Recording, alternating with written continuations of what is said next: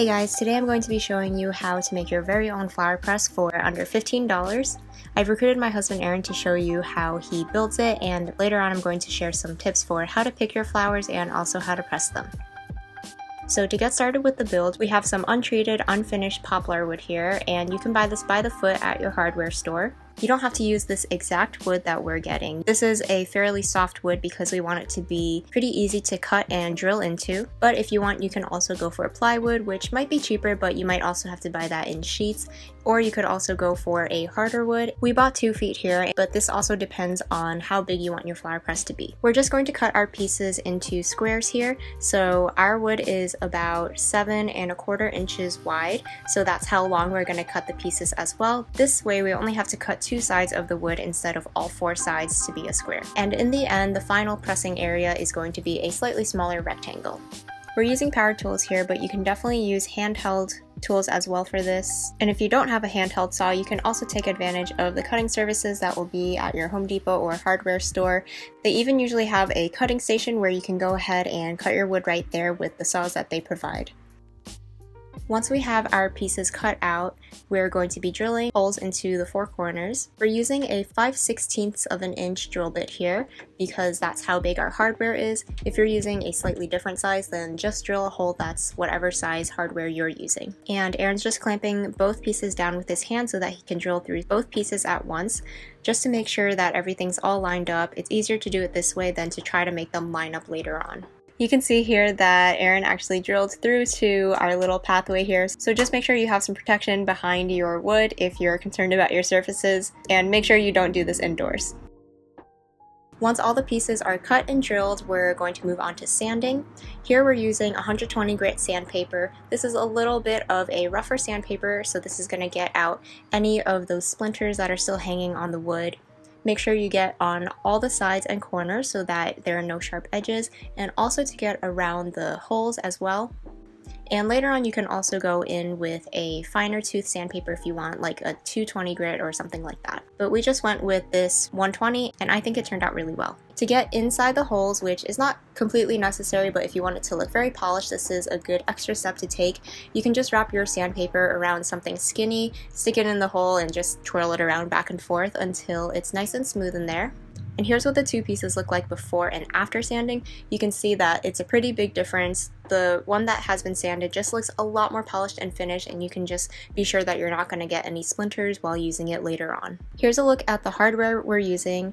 As I mentioned, all of our hardware is 5/16 of an inch wide. So we have carriage bolts here, washers, nuts, and wing nuts. You'll need 4 of everything except for the washers, which you'll need 8 of. The wing nuts came in packs of 3, which I think are a total scam because whoever needs 3 of something. So we just had to buy 2 packs of that. So you can just use those extras for the next flower press that you can make as a present for someone else. We're starting off by putting the carriage bolts in through the bottom plank of wood, and then on the other side of the wood you're going to put in a washer and then a nut. The nuts are in there to completely secure the carriage bolts into this bottom piece of wood so that when you're taking your flower press apart to take your flowers out, that this doesn't fall out every time.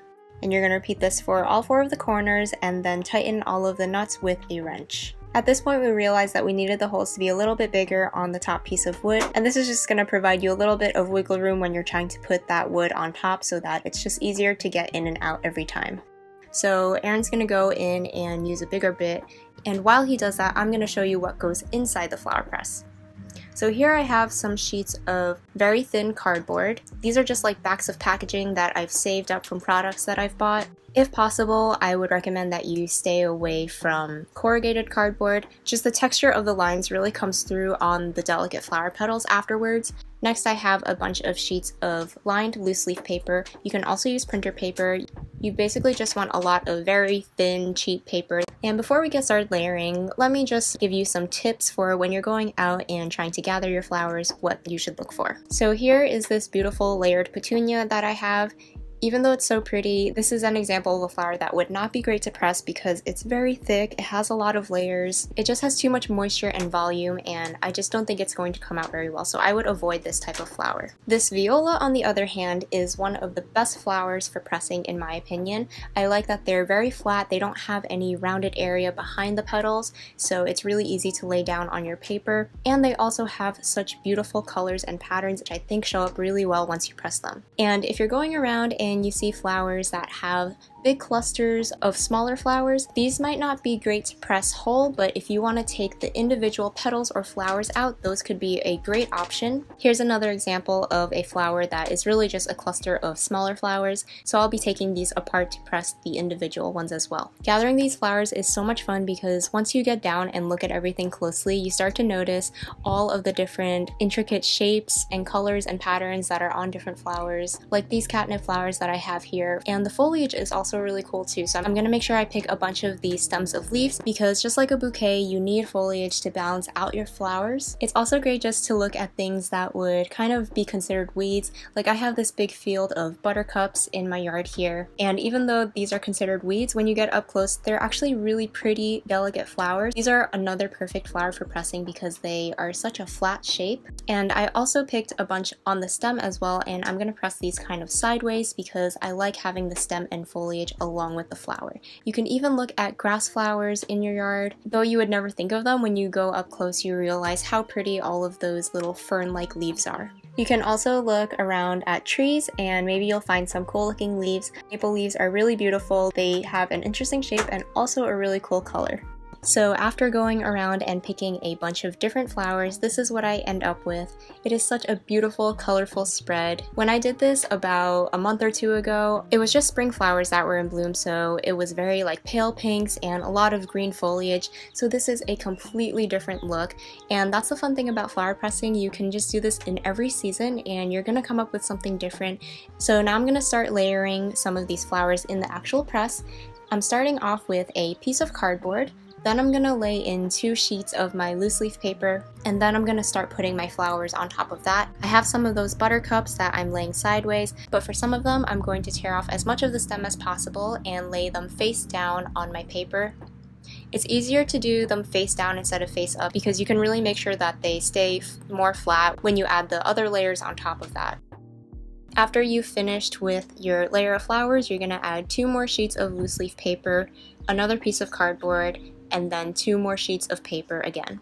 And you're just going to keep repeating this process. Here you can see I have that little stem of catnip flowers, and even though it's a little bit bulky, the flowers are also so small that I don't want to deal with picking them all, so I'm just gonna press this entire stem and kind of see how it turns out. Even though ideally you should have flatter flowers, I think it's also really fun to experiment, and if it doesn't come out okay, that's totally fine too. You're not losing much because the flowers are going to grow again, so you might as well just try them while they're in bloom. And with that in mind, you definitely want to press more flowers than you think you're going to use in your final project, because some of them might not turn out as nice as you hope, or they might not dry properly, the color might fade, or because they're so delicate, once they're pressed you might rip them trying to remove them from the paper. I'm not trying to discourage you by saying that a lot of them will fail, but I just want to encourage you to press as many as you can and just enjoy discovering what happens.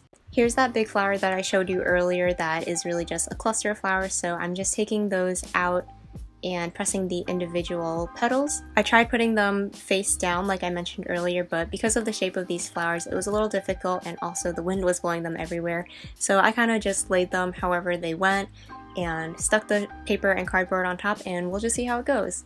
I also found a couple of flowers that really had such beautiful intricate details in them, and they were really pretty. Again, they were just flowers that I had overlooked before, so it was really cool just to take a closer look at them, and hopefully that pattern will translate well once they're pressed. So you just want to continue layering here.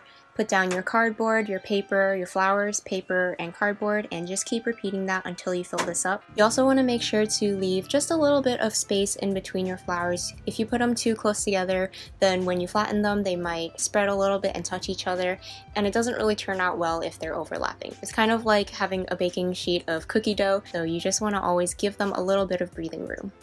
But I'm finished with all my layers here, and I think it's a pretty good amount, so I'm going to end it with my top piece of wood. Then I'm going to put in the washers on the 4 corners, and then the wing nuts over that. So just go around all 4 corners to tighten them up one by one until it's as tight as you can go. And depending on how many layers you have and how thick the flowers are that you're pressing, you might have to go in after an hour or after a day and just tighten up those wing nuts again, because as they flatten and the papers absorb their moisture, there's going to be a little bit of extra space and you'll find that you'll be able to tighten them up a little bit more. For now, I'm leaving the top of the press blank, but this is a great area for you to decorate. I think stencils or stamps would look really nice on this, and you can really make it as pretty as you want. Next, you're probably wondering how long you have to press your flowers until they're ready. And this is kind of hard to answer because it really depends on the flowers that you picked, how big they are, how wet they were when you first started. But just as an example, here are my flowers after less than a day. It's been maybe like 16 hours at this point. And you can see here that my first layer of flowers looks pretty great already. You can see how it's very flat, it's almost see-through, and very, very delicate. So I think that's pretty much ready. It could probably go for another day or so, but I think this would also be good to use as it is. As I go down deeper into my layers, I'm finding some more flowers that are kind of sticking to the paper, and that's how you can tell that they still have moisture in them. They're not completely dry and could definitely go for a little longer. You might be able to see that your paper has gotten a little wrinkly from absorbing any of the moisture from your flowers, and if it's really wet and wrinkly, you might want to replace that after a day. And I feel like it's starting to become a trend in my videos where my cats just end up completely photobombing the video. So here's my other cat. She loves to eat plants and flowers, so here she is just checking out what I have. Most of the flowers that I've pressed before, if I'm not doing anything crazy thick like a rose or something like that, they're usually done in a week. So that's it for today's video. I'm going to end up with a bunch of beautiful pressed flowers, so make sure you're subscribed to my channel if you want to check out how I put them to use. And please leave some kind comments for my husband down below as well, just to thank him for being on this video with us and showing us how he made this. Thank you guys so much for watching, and I'll see you again next time. Bye!